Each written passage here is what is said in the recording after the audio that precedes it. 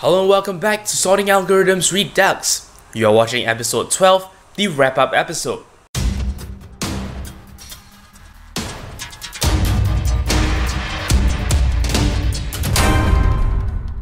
Wrap up. It is time for us to finish off the entire series.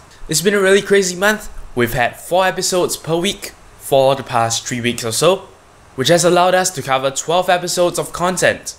Let us now review what we've covered so far, starting from the first episode.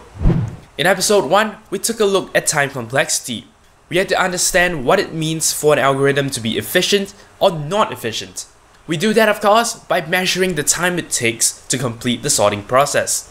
We have of course learnt in the later videos what sort of time complexity we would expect from an efficient algorithm and a not so efficient one. For example, an algorithm that runs with n squared time is never as efficient as an algorithm that completes in n log n time.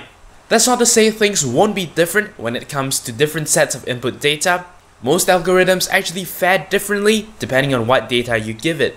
That's why we have to consider the best, average, and worst case scenario.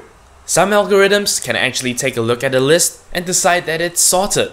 This is of course the best case and normally takes O(n) time if an algorithm is actually aware that a list is sorted. On the other hand, the worst case scenario for most sorting algorithms is when you actually give it a list that is inversely sorted.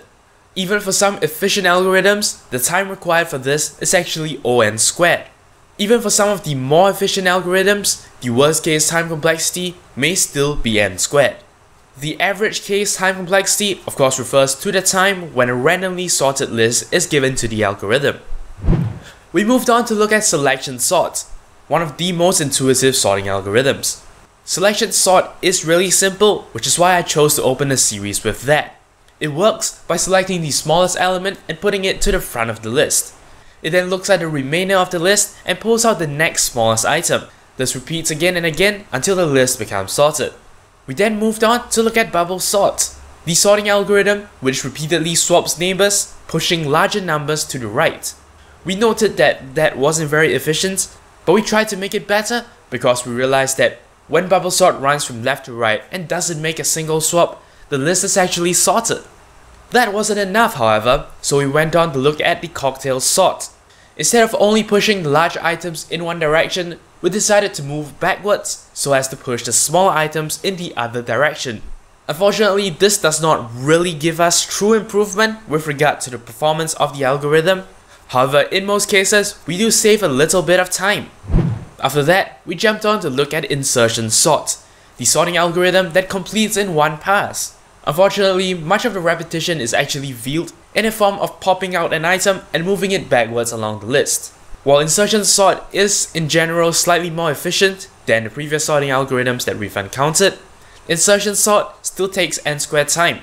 We then moved on to look at bucket sort, a sorting algorithm which is in fact quite a bit more in-depth than I had covered in my video. However, the premise in which all this is based on is simple. We create multiple little buckets and we sort each of these buckets, resulting in fewer comparisons overall. We then took a break from looking at sorting algorithms and we went to look at recursion. Recursion is a programming concept in which a function actually calls itself at some point within its own coding. I chose to bring up this topic because the next couple of sorting algorithms actually rely heavily on recursion. At some point, I also introduced to you the term divide and conquer. Most of the more efficient algorithms actually divide up a list and work on them separately, eventually joining them back to give you a sorted list. In order to carry out this divide and conquer method, most algorithms rely on recursion. In the very next episode, we had an example of this. We took a look at quicksort. This sorting algorithm picks a random pivot, and by the time it's done, we get 2 sublists. This is the perfect example of dividing and conquering. Each one of these sublists are then recursively sorted with quicksort.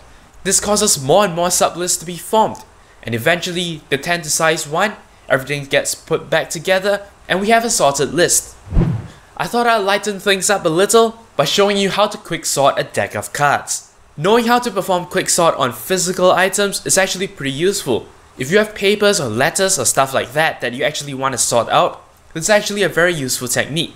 We don't strictly follow the quicksort procedure, as in I never had a left or a right pointer, and I never did the whole moving towards each other thing when sorting a deck of cards. However, we apply what is conceptually similar to quicksort itself, by grabbing my deck of cards, picking a random pivot, and sorting the rest of the cards to its left and right, forming two sublists. I then do the same recursively for each of these sublists. By dividing and conquering my stack of 52 cards, I managed to get things sorted in a relatively quick time. This would have been extremely time consuming if I actually did it intuitively. In the next episode, we moved on to look at merging. Not a sorting algorithm, but a very simple way to actually merge two sorted lists such that the result remains sorted. We use this as a foundation for the next episode, which is merge sort. Incidentally, my favorite sorting algorithm of all, merge sort actually breaks down a list into sublists of size 1. It then merges each of these pairs of lists together, eventually forming a final sorted list. I showed you the power of merge sort in the sense that it doesn't actually care what information it gets. It's gonna break down whatever data it gets in the exact same way. It would then reassemble the lots and put everything back together to give you a sorted list. Once again, blind to the contents of the input array. We then very briefly actually touched upon a comparison between merge sort and quicksort. We came to the conclusion that quicksort is in general more preferred because it has a smaller space complexity. In other words, recursive copies of quicksort are only made when necessary. This is as opposed to merge sort, which creates the same number each time, blind to whatever data it gets, and it needs to create as many copies of itself as there are items in the array. And that's it, that wraps up the entire season.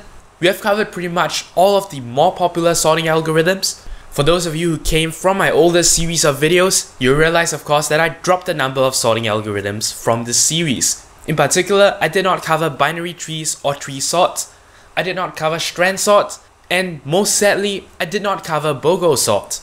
If you are really interested for me to actually cover some of these, or something that I did not cover, please do leave me a comment in the comment section below. In fact, let me know what you thought of the entire series. If there's anything you'd like me to change or add on, I will of course listen to all your suggestions and I'll try to carry out as much as I can. But well, that wraps it up for this wrap-up video. That wraps up this entire series of videos. I hope you enjoyed watching Sorting Algorithms Redux. I hope you learned something from the series, and in particular I hope you benefited from the improved format, the better audio, and hopefully the slightly more organized visuals.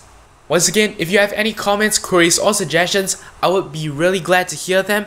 Please leave a comment in the comment section below, and I'll do my very best to read and reply to each and every one of the comments. I will of course appreciate every like, favorite and subscription you give me. But once again, that is all there is for this episode and this entire series. Until next time, you're watching 0612 TV.